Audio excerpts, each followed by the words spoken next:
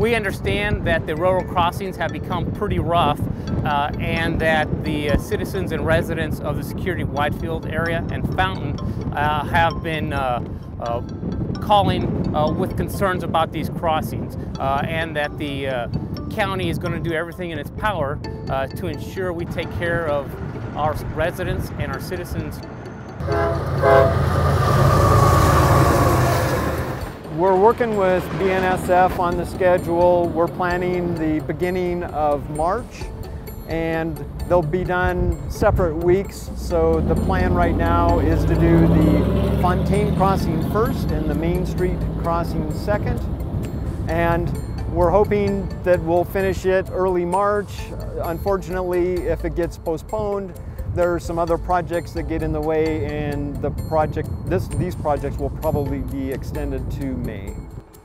El Paso County will be responsible for all the pavement work. We'll be saw cutting the pavement.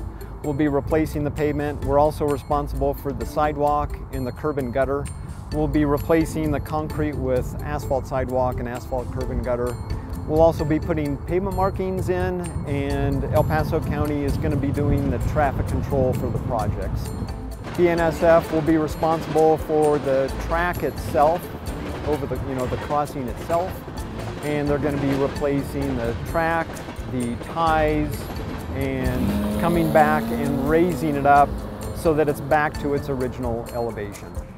The residents are looking at a detour, and all the traffic when we're working on the Fontaine crossing is going to be moved here to Main Street. When this crossing is being worked on, all the traffic is going to be moved to Fontaine, and it's about 1.25 miles each direction, so it is going to be an inconvenience for the traffic at that time. Obviously, there are other alternatives. They can go farther north to Academy or farther south to Mesa Ridge Parkway. The detours are expected to last 3 days, but again, that's weather dependent. It could last a little bit longer.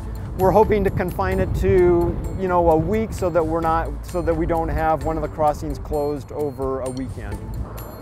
I ask our residents for patience as we address these issues, and we apologize for any inconvenience as we address the situation here with the railroad crossings.